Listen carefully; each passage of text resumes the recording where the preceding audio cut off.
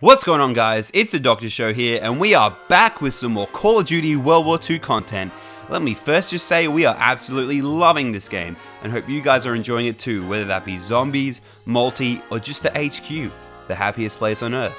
It's Disneyland. On with the video. Today we've got 5 tips and tricks that we think could really improve your time in zombies on the final Reich, and perhaps help you finish an Easter egg or reach round 300. Alright, enough chat, let's get right into it. Here we go. Our first tip is to basically be conscious of the order you purchase your perks. One of the fundamental principles of zombies since Verrückt has been that if you down, you will lose your perks you have purchased. Now over the years, Treyarch and Infinity Ward have made minor exceptions to this law with Easter egg rewards, and most recently with certain gobblegums or fortune cards. Sledgehammer, however, decided not to adhere to this rule back in Exo Zombies on Advanced Warfare, and that has carried through to World War II Zombies, where the mechanic is the same.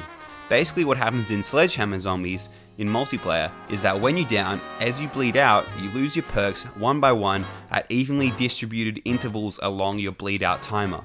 Now what this means is that depending on how quickly your friends or acquaintances revive you, you may be able to keep some of your perks. This is much easier to understand seeing it visually, but basically if you are revived straight away, you may keep all your perks.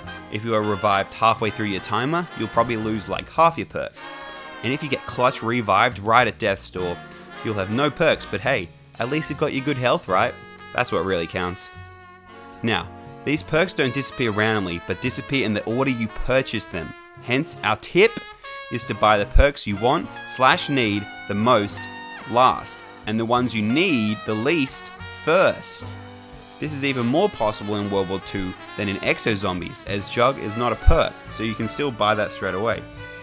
For example, my favourite 4 perks in multiplayer are Double Tap, Stamina Up, Speed Reload, and Quick Revive, in that order.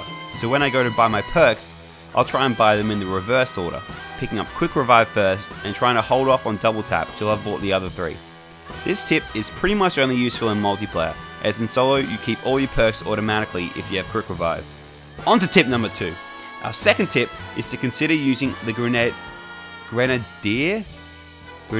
mod. Grenadier mod? Oh shit, not a pronunciation thing. Now this mod was overlooked by even us at first, as its description is something like carry twice the amount of lethal equipment. Alright, well grenades can be alright, but that's no long-term strat, and with only 3 slots, we never considered this mod. However, that was until some kind soul posted on Reddit that this includes the Jack-in-the-Boxes. Jack-in-the-Boxes, for those who don't know, are the World War II version of monkeys, or little Arnies, or whatever the fuck it was in Infinite Warfare. Holy shit, I've actually already forgotten. Well, I can't be fucked to Google it, but you get my point. So being able to carry 6 Jack-in-the-Boxes really makes this mod worth considering including it in your loadout. Tip number 3 is a little tip I like to call the 5th perk push. I've never called it that, but it's a pretty suitable name. Let's start with a hypothetical. Let's say you are running around the map having the time of your life. Maybe you are exploring, haven't owned the game for very long. You feel like a kid in a candy store, or rather a kid in a Second World War Nazi German town overrun by zombies. You see a perk called, I don't know its name. It's called Slappy Taffy. It's called Slappy Taffy. It looks like fun. You buy it. It fucking sucks, dude. What the fuck? I mean, meleeing is fun for a little bit, but what about when a billion zombies start coming each wave? You can't slap your way out of this one, little Billy. Furthermore, you haven't left perk room for Double Tap.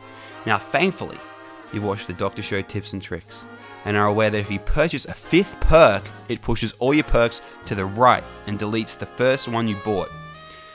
Not only that, but you can keep doing this, meaning you can then buy Speed Reloading and get rid of the Electric Cherry type perk you bought second, thinking it might be good but was actually a giant letdown. I think that pretty much sums up this tip. Keep buying perks to delete your old ones. You're doing a great job, B. James. Keep up the good work. I was going to quickly step in for the bonus tip of the day. Can I get some air horns? Yeah, there we go. This cheeky tip is to improve your melee skills. So you know how in World War II Zombies they have this kill animation where you brutally decapitate the zombies with the shovel? Yeah, well, this animation isn't always good. It locks you in for a long time and can get you killed. To skip this animation, just simply crouch while meleeing and you'll be all good. It'll become way easier to knife. Anyway, that's it for me. I'll hand the mic back to B. James. Moving on to tip number 4, our sneakiest tip of all the 5, and Leroy's personal favorite. So basically this tip is how to turn on the ability to cancel reloading once you begin the animation using sprinting. Now this won't be for everyone. Some people like continuing reloading while you try and run away from the hordes of zombies. But isn't it nice to have the option to cancel the reload when you sprint? So for those bug zombie dudes that are the new max ammo round, for them you would probably want to be able to run away and reload at the same time.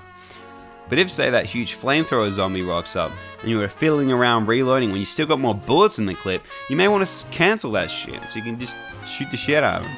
Or perhaps for realism, if you are running away from zombies, are you realistically gonna be like reloading or more like, oh shit, and just run away? Anyway, it's nice to have the option. Maybe give it a go and see if it's good for you. Basically, to change the setting, go to multiplayer settings, go to the very bottom and change the hustle sprint cancel setting. It's in the multiplayer setting menu as it has a far greater influence over multiplayer gameplay than zombies gameplay. The 5th and final tip, or will it be a trick? To be honest, I've really been using the two terms interchangeably. Feel free to leave your definitions of the two terms and how they differ. Feel very, very free to do that. 5th tip is more like 5th tips, because we really struggled coming up with a good definitive 5th tip, but had a whole heap of little tips that may or may not be obvious depending on who you are. Anyway, I'm just going to quick fire list them off here, so let's go. Pressing left on the keypad lets you drop 200 jolts. This is a way to share jolts to terrible or struggling players. Additionally, if a player has a consumable that allows them 50% off door purchases, you can give them 50% of all of a door's value, and then they can buy the door to save. The saw motherfuckers have a weak spot on their backs. Good technique to take them out is to use the camouflage special and shoot their backs. Alternatively, or additionally, use a Tesla to freeze them first, then shoot them. At the present moment, if you prestige on zombies, you no longer receive zombie craze. It's a glitch that's sure to be patched very soon, but keep that in mind if you were very close. When shooting the Zeppelin, be sure to coordinate with teammates which light you are shooting. Don't waste ammo or shooting different lights. Also use an assault rifle or LMG for this step. When you get to the boss fight and see the monster for the first time, be sure to make a really funny comments about its appearance. Perhaps make a timely joke about Klaus's possible relationship to the monster, for example. By making critical comments and successfully making your friends laugh, you'll gain social capital, ease any anxiety they may be feeling prior to the boss fight, and potentially establish or re-establish your position as the Joker of the group who always loves good bands even in dire situations. Anyway guys, that'll have to be the video. I'm all out of tips and tricks. I hope you picked up something that will help you in your zombie slaying endeavors. If you have, or even if not, please give this video a like, subscribe to us, and maybe even consider sharing this video to your other zombie slaying friends to help our channel grow and help them get on your level of skill. Thanks again, and I'll see you next time.